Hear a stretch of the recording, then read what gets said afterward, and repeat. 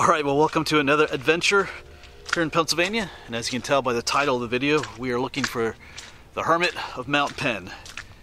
Well, he's not alive anymore, but we're searching for where he used to live. And I'm right near Reading, Pennsylvania, here in Berks County. So I'm hiking the trails here on Mount Penn. There's a number of mountain bike trails. I'm already seeing some interesting steps and stone walls and stuff. I'll show you that in a moment. But I'm going to a place that's called Kuechler's Roost. That's the guy's last name. His name was Jacob Kuechler. It's a familiar spot here to locals, but I've never been there.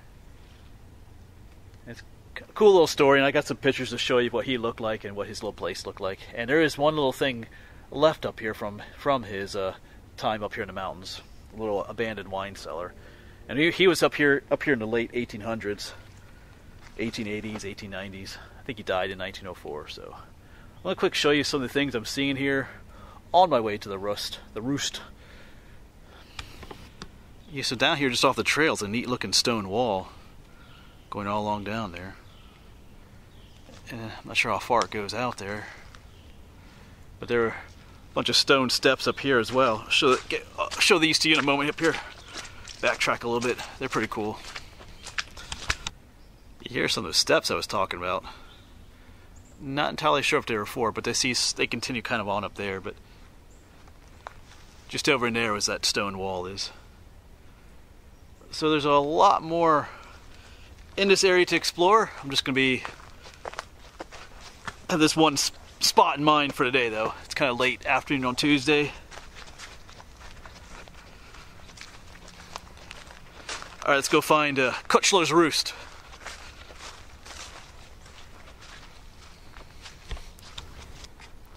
Yeah, so check it out. Even this trail I'm walking on here, you can kind of tell it was almost like a cobblestone at one point.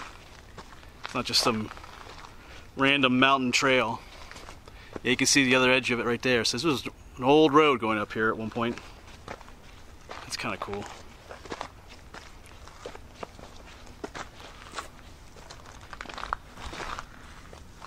Alright, so I'm pretty sure I found it already up here.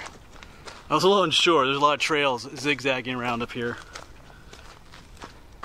But I think I can see something way up there. So we'll head up there. We'll be up there shortly. I do have some more mail to share with you. I got 2 more packages in the mail yesterday. Packages full of yummies. So I'll show you those. I didn't bring all. There was a bunch of food and snacks, and I brought samples of those packages. I didn't bring the whole thing. It'd be way too much to bring along. But it looks pretty cool up there. Alright, Kuechler's Roost. And we'll talk about this guy in a little bit. Kind of a cool little character he is. Well, he wasn't little, he's actually pretty tall. Over 6 foot. Oh, yep. Alright. Yes, like I said, it's up right there's his wine cellar. And even over in there, I see an old foundation up in there. So we might walk around a little bit up here. There's some other things I want to try and find up here. Maybe, we'll see. But here's Kuechler's Roost. And they do have a little plaque for it here. There's Kuechler's Roost. I guess Kuechler's Roost. I guess I'm saying that correctly. Kuechler. And there's a picture of what he looked like. I have a picture in a book I'll show you as well. And here's his roost. It's where he lived up top here. Of course, there's his wine cellar. And there's a picture of the new roost. After he died, they built a new one. We'll talk more about what the roost was in a little bit as well. But the new one burned down. But here's his wine cellar. That looks pretty cool. Alright, so let's go check this out.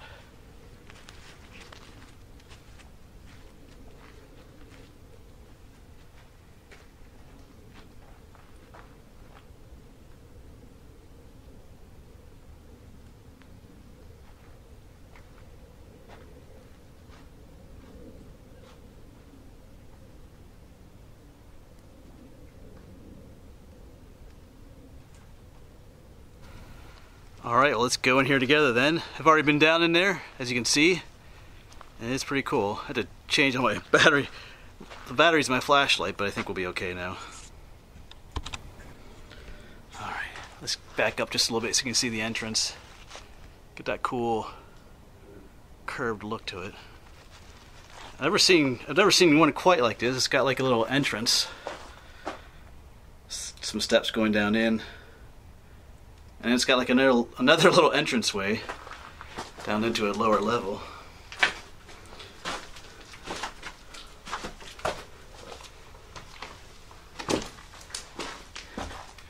Yeah, it has that typical look of other wine cellars or spring houses I've been in the past. Got some hooks hanging from the wall. So this one was built in 1882. A little bit of trash in here, as to be expected.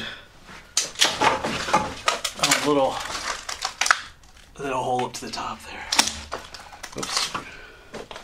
Yeah, there's some like carpet in here and stuff, but there's looking out the back, or out the front I should say. That's a pretty cool look with the light coming in, shining on the steps there. So in some ways this place is pretty typical of a lot of the cellars and spring houses that I find, like I said, but each one is kind of unique, and this one is unique as well. It has like the entrance on the outside and you come down into this lower entrance, or lower part. Pretty cool though. This is a wine cellar though. This is where Jacob Kuechler stored all his wine, and he had a lot of it, which we'll talk about that in a moment. I'll shine a flashlight around a little bit more in here. Check things out. And once again, there's looking to the outside world. Just a neat little spot in here. Not terribly big. Maybe I'll put the camera up at the top of the steps and give you a viewpoint of what it looks like with me walking around down in here. Let's do that.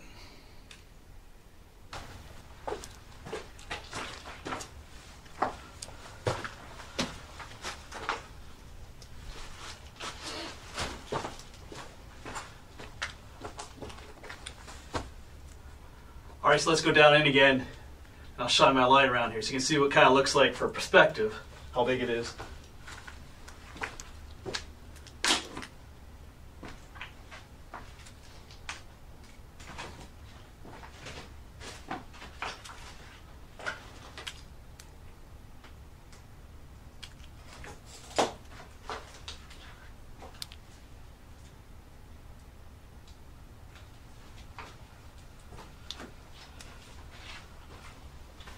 So let me tell you a little bit of history about this guy and why he built this place up here and just some other interesting stuff about him. I think we will take another look at this before I leave. I just noticed where the door hinges are on there, and it is starting to crack, fall apart in some places. It's in surprisingly good condition. There's a lot of trash, like I see a lot of broken glass. I'm sure they've cleaned it up pretty good in the past. We're not too far from Reading here in Berks County, Pennsylvania, and Reading is not the nicest place in the world, so I'm sure this place has gotten vandalized in the past. But anyway, oh yeah, and I do have some pictures to show you. I know we saw a picture of the guy over there on the information board, but I got a better picture of him in this book down here. Hold on a second. This is a pretty good book, Lost Mount Penn. I got it at Barnes & Noble if you're interested in history of this area. Still learning a lot about even my home area around here. But anyway, I'm rambling too much. So Jacob is from Germany. He was born in 1830. He came over here with his wife in 1854.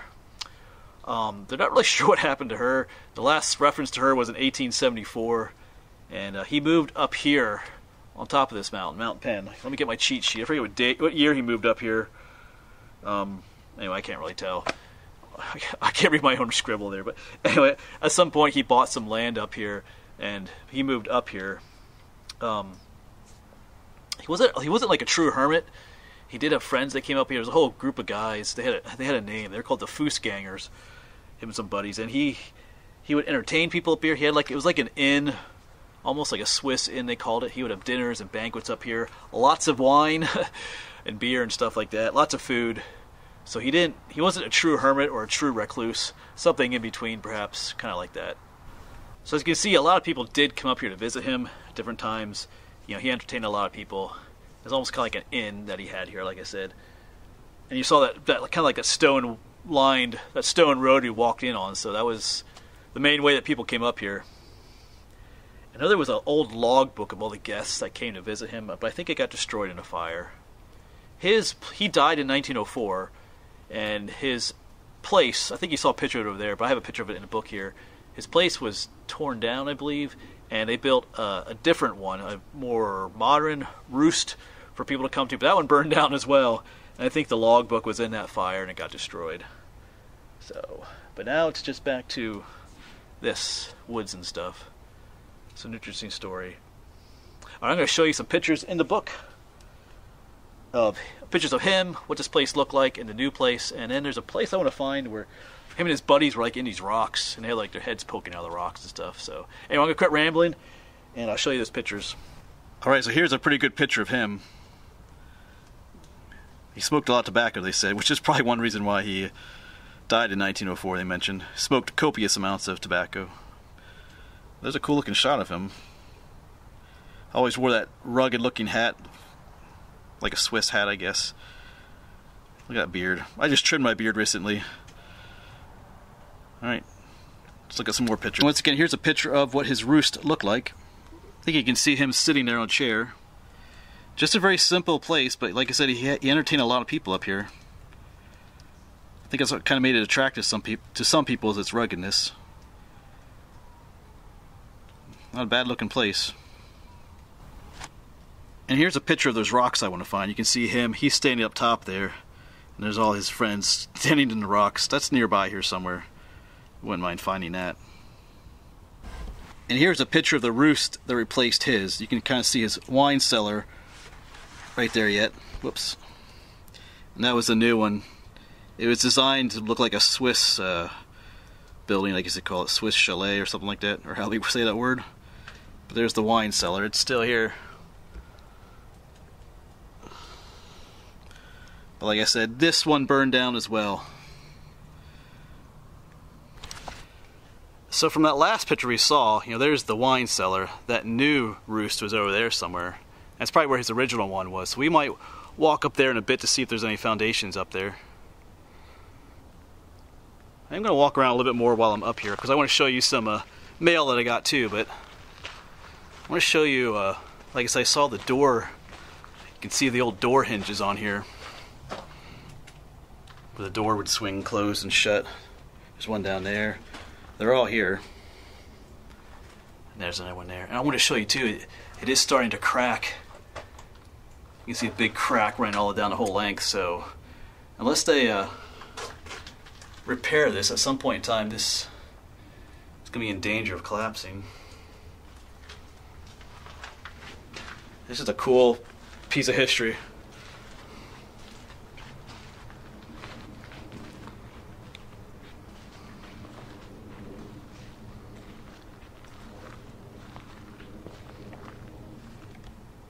And while I'm here quick, I do want to share some more mail that I got. I stopped by the post office yesterday and there was 2 packages for me. They put that little slip in your mail, my little mailbox I open with the key, and that little slip means there's a package because it's too big to fit in the my little mail slot. But the first package is from Margaret. She sent me a nice card. Has some nice kind words in there for me. But I think she's the one that asked me what kind of candy I like. And I told her I like black licorice, so she sent me a whole bag of the black licorice. I didn't bring the whole bag along. It's pretty heavy. It's the Twizzlers brand, which is good enough for me. I know there's all kinds of brands of black licorice, but I do enjoy my black licorice. I know black licorice is one of those things that divides humanity, like politics and religion. Some people love black licorice and some people hate it. I happen to be one of the people that loves it, so you can judge me. So thank you, Margaret, for the black licorice. It is appreciated.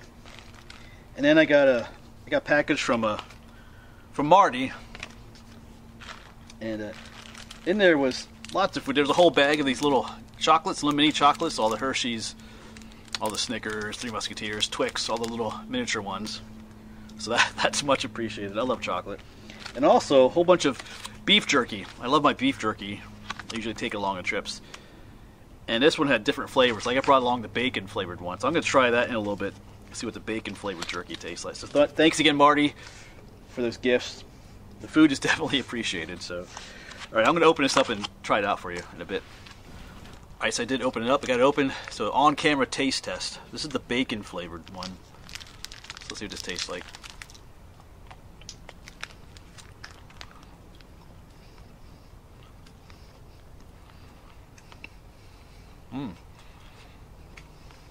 It's kind of mixing with that black licorice taste from earlier.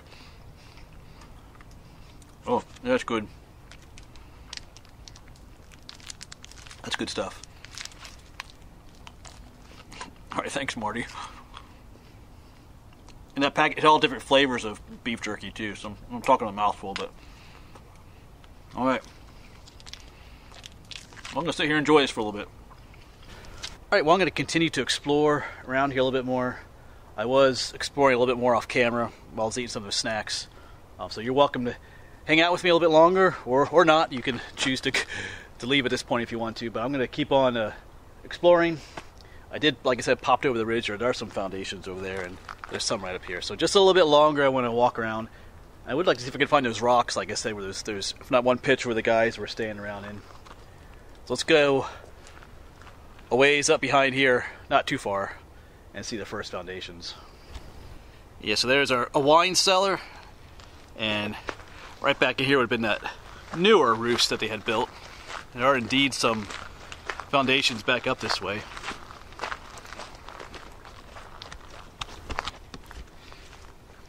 Yeah, you can see some kind of foundation there, but down in here is where that building was. I'm seeing kind of foundations over there. Seeing like a straight edge all along here, so that's where that building was. We may go down there in just a little bit.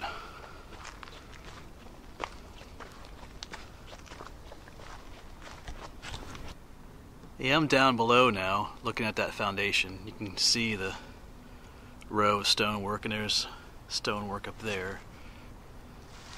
Now, I'm not sure if the new roost was built on top of his old shanty looking one. The stonework looks more from the 1800s rather than early 1900s, but I'm not 100% sure. Looks like an interesting little thing up there.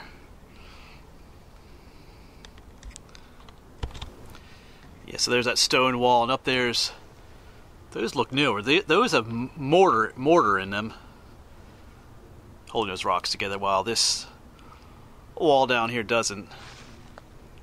So it makes me think that that's part of the newer one. The newer building that was up here. Well, newish. Wouldn't be considered new anymore.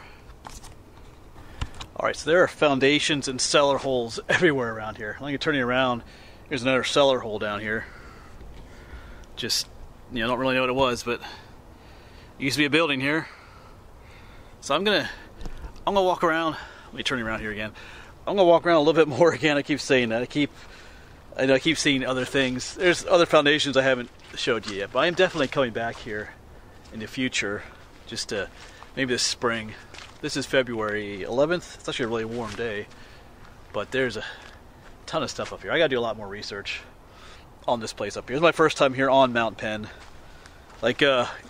Recently I've been exploring what's called Neversink Mountain, which is to the south of here, and there's so much stuff up there. Been up there quite a few times, and Mount Penn has tons of stuff. But I'm learning. I got that one book, and I know there's other books, and there's an old railroad up here at one point, so all kinds of cool history to explore. So I'll come back in the spring when maybe some wildflowers are blooming and a little bit warmer. See what else we can find. It's just loaded with stuff up here. Anyway, I'm going to walk around just a little bit more off camera.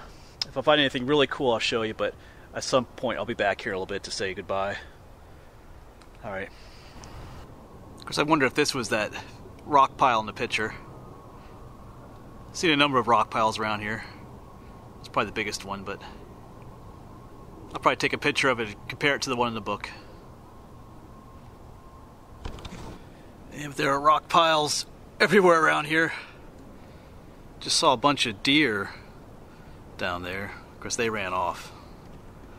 They're not like those ones that I saw. If you watch that video when I did the Stone Fort Trail down Maryland, and those deer were like super tame. They didn't run away from me at all. They're just like 30 feet away from me. Those deer don't get hunted. The ones here do. I just saw a tree stand back there. So these deer are a little bit more wary of humans. They ran away from me. That's all right. You can kind of see, they're called white-tailed deer because when they run, their tail is white underneath it. It flashes up and you can see it as they run through the woods. All right, well, I'm going to head back to the wine cellar, take one last look at it, and then I'm going to start heading back. All right, so definitely an awesome place back there. I love finding places like this. And I will definitely be back here in the future, here on Mount Penn. You know, if you know of any cool places up here that you'd like me to visit, go ahead and mention them to me. This is my first time here. Oops, let me adjust myself here on Mount Penn. So I know there's going to be a whole lot more other things to see. Like I said, I do have that one book that mentions some other places up here. But like I said, if you have, you know, if you're a local and you know something really cool, go ahead and point it out to me down in the comments below. So much to see up here. There's tons of trails up here, so it might be a cool place to hike this spring. Look for wildflowers and stuff while we're looking for foundations and ruins as well. But anyway, thanks for coming along. Thanks for the gifts. My mailing address is down below in the description. I guess I do like getting mail. Of course, my other information is down there as well, my email and my Patreon information if you want to support me that way. It does help me to make these trips and stuff. All right, it is a beautiful day here for February. We're really spoiled this winter. It's just been really mild. But anyway, I'm going to head home, finish some more of that beef jerky on the way home as well. All right, thanks for coming along. I'll see you around.